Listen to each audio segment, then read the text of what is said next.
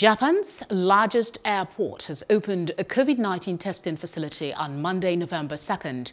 The Narita International Airport Polymerase Chain Reaction Center is aimed at outbound travelers who need proof that they do not have COVID-19 before arriving at their destination. The lab is run by the Nippon Medical School Foundation. It is the first of its kind in Japan and can deliver results in 6 hours and costs as much as $444.